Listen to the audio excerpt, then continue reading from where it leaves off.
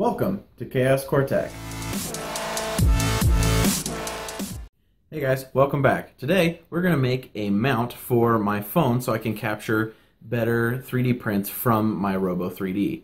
Now, if you've ever seen a Robo 3D printer, the bed moves in and out. So the y-axis is actually the bed, and it moves forward and backwards while it's printing. And that's great, works perfectly.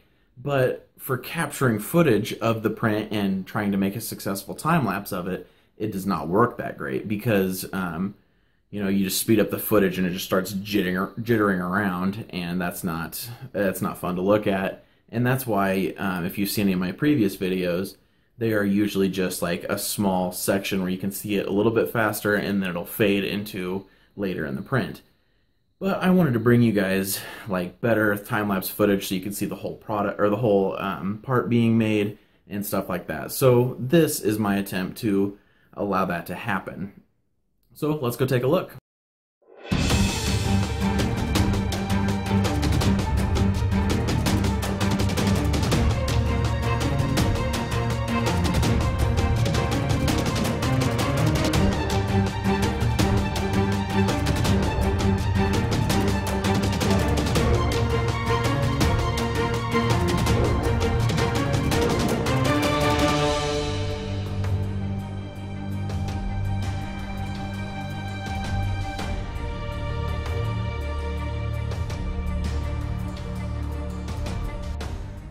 Alright, so here we are in Cura.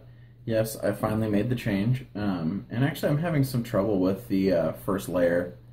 Not really sure what's happening there. It just doesn't stick very well. And using pretty much the same settings on matter control, it was sticking phenomenally. So I think I just need to make some adjustments there, but I'll figure it out. So here we have the part, and this little thing right here is actually just a support structure, so after you're done printing, you can just pop that off.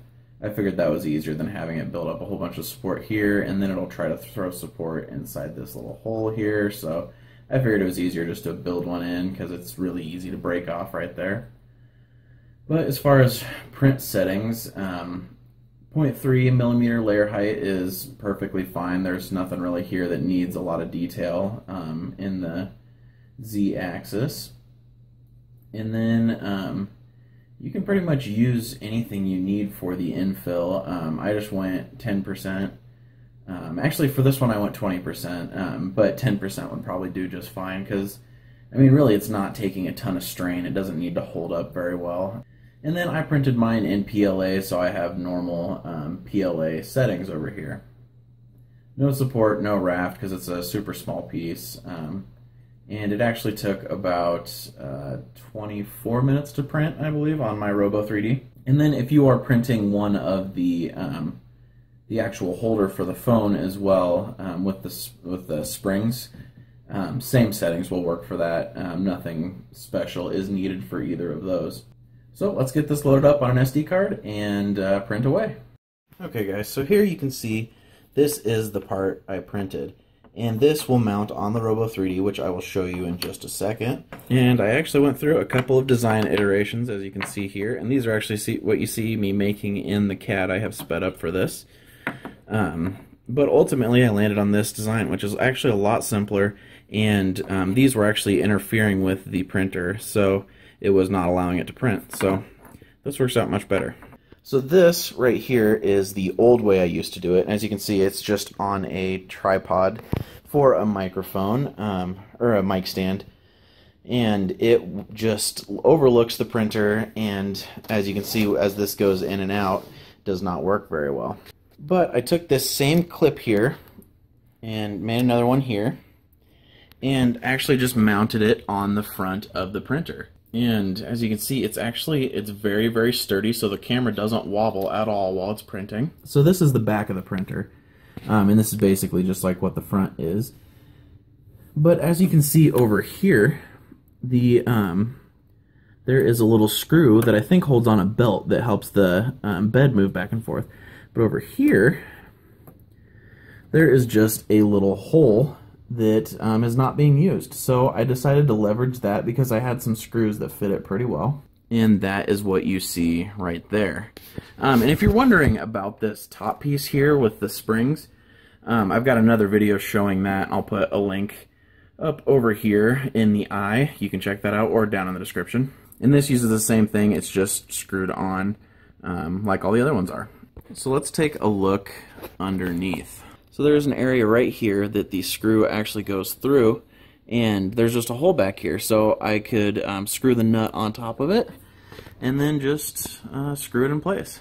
And then there is a little part that sticks out right in there that helps keep it level. And then these spring holders here actually hold it on the bed.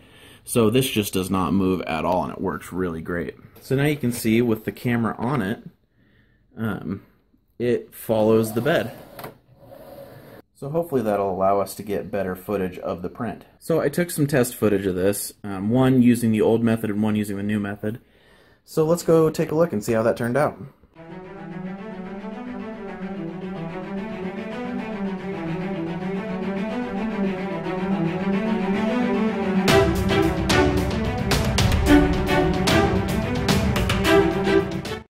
Well, there you have it, guys. I printed a mount for my phone, so hopefully my time-lapse footage will be better and I can bring you higher quality videos. So if you guys have made it this far and you are an active subscriber of mine and watched my video from last week, you'll know that my project for this week was supposed to be a Pokeball. And obviously that is not what you're watching right now. So what happened there was, usually I plan these videos out and have the project done a week or even 2 weeks ahead of schedule, so I have time to prep the video, get it out, and combat any issues along the way.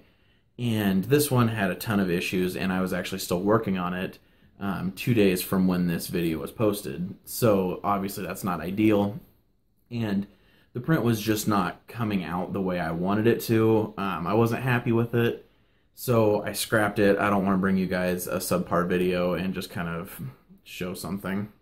So I told you guys I was going to commit to a schedule, and I'm already breaking that, so it seems about right. So you've got this video today, which I thought was kind of a fun little project, and then Wednesday I'm going to be bringing you another print instead of a CAD video. And then still expect the Wally video or the Wally update on Friday. And then next week we will return to form with my normal weekly prints. So I apologize if you were looking forward to that. It might still come at a later time if I can figure it out, but for now this is what we got. So thank you guys for joining me. If you have not subscribed to me, I would really appreciate it if you do. I bring new videos every week, a new 3D printing build. And then make sure to give this video that like. And if you can share this video with anyone who might be interested in it, I would appreciate that as well. Helps me out a ton. And then if you're wondering what to watch next, check the little eye up in the corner here. I'll put some videos up there. And that's it for me, guys. See you next time.